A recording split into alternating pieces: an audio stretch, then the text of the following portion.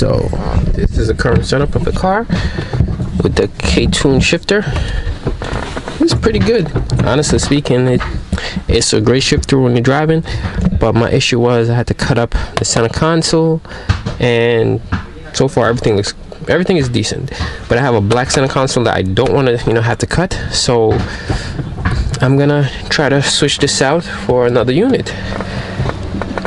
As I stated, the problem I was having is doing the upper 1, 2, and 5 gears. It would hit right here. So I'm gonna try this new shifter and see if it makes a difference. So I will be installing this unit to see if it clears, see if I have the same shifting issues as the K2 version, but so far I don't think I will. Hopefully that is. But I do like how this one looks. Actually, I like both of them, so this may go in my daily, and I'm gonna try this one because it looks a little smaller to see if it works and helps. Take this JDM center console out the way, throw this in the back, then you grab this one. I already took all the screws out, so make sure and just slowly take it out. Finagle this portion out. Do I have to move this? I don't remember. Yes, I think I have to move this due to the shifter. Maybe not. Come on, work with me. Work with daddy. Yeah, so let me finagle this. Good. I was able to get it out without having to take it apart. So I'm throw this over. Nah, throw this in the back. So, take these out. Take this out and reinstall this. Hopefully this makes it able to just sit a little neater.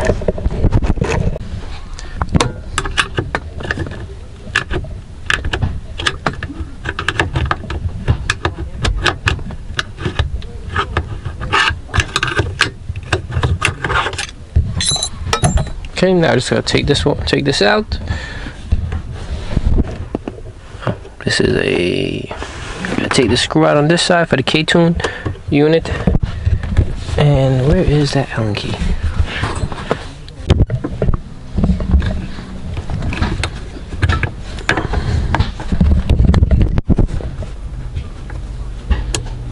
This clip is very important, so please don't lose this. Okay, so now I'm just gonna loosen up the shifter and take the whole unit out.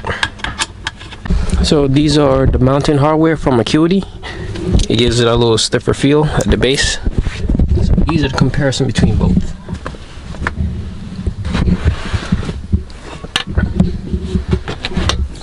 So, this one is a lower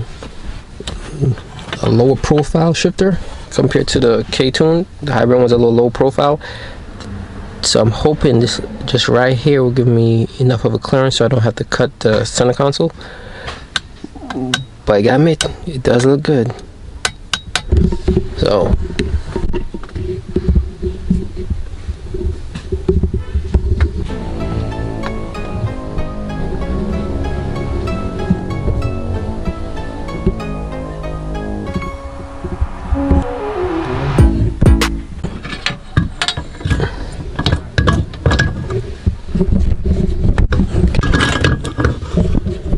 okay, this looks promising. Seems as if the frame pushes the cables a bit more forward than the K2 version, so maybe this will clear underneath. But let's throw it in and see what's going on.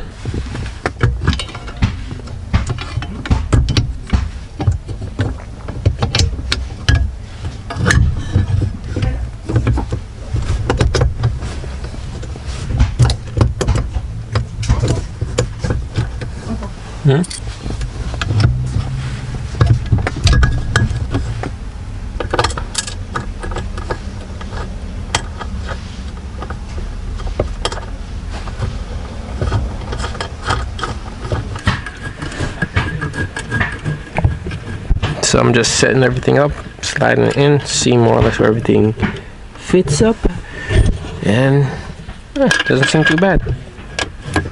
So I'm just gonna tighten this down, then I'm gonna slide these cable in. As I said, it seems as if this is pushing the cable forwards a little bit, so I have to go underneath the car and adjust the section where these cables are mounted, so I could just basically slide it in and out with less stress. So this side is in. It went in fairly simple. The bottom one is a little bit different because instead of mounting straight up like the normal ones, it mounts to the side like that. So now I'm just gonna tighten this up, put this clip in for this side, and I think we'll be good enough to test them out. So right here, you need one of those little C-clips that goes over a lot of this in place, or one of these cotter pins like these style to secure over here. I lost mine, so I have to go get another one. But right now I should still be able to test it because this won't be able to move. So just gotta put this up, put this clip in, and that will secure everything into the unit. Not the most fascinating install, but it's a pretty simple.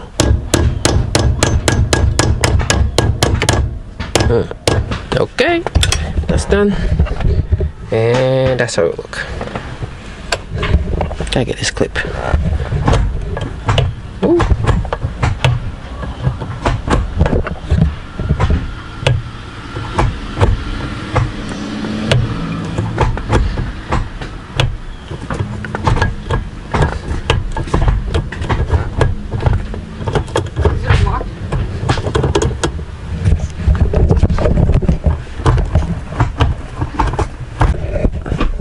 Let's see if this one's a little easier to get on. Nope, still a struggle. At least I could turn this one, I believe. There we go. You know what? Let me use both hands instead of messing stuff up. Oh, the new shifter is in. It does sit a little lower than the H2B version, but it's still touching right here. It's less than the H2B version, but it's still hitting. But the good thing about this one is, look, I'll be able to fit this without having to cut all of this off. So I'm gonna redo this plate, this mounting plate. Probably, get a small one, cut it in half somewhere, and then see if I could see if that will give me enough clearance to where it doesn't even touch anything. But it looks like this unit will fit a little bit more compact versus the H2B version. So everything's back together. So I guess that plate is really what I gotta adjust now, and then I should be good, I'm hoping. But that's the next issue. But for right now, this does fit a lot better than the H2B unit. It's a little bit more narrow and a little sleeker, so it falls down. The H2B version was actually hitting on this bezel section. So right now with this one, once I get a new plate and drop it down, say maybe like ½ inch, it should take all the tension off of this, and I should be able to drop the factory black one I have center console on this without having to cut it up on. We all know black interior for this car,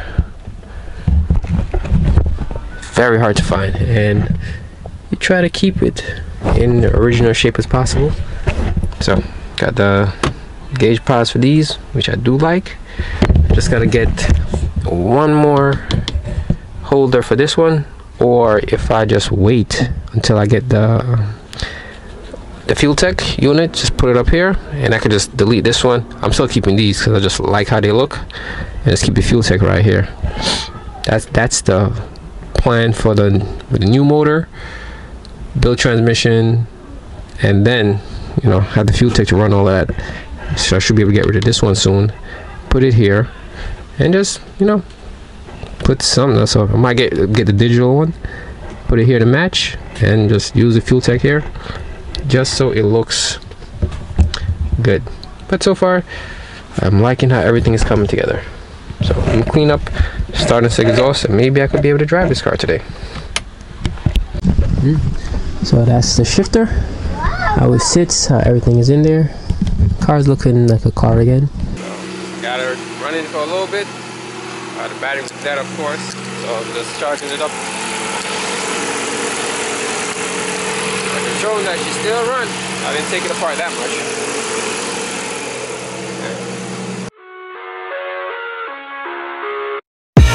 I live inside my own world of make-believe.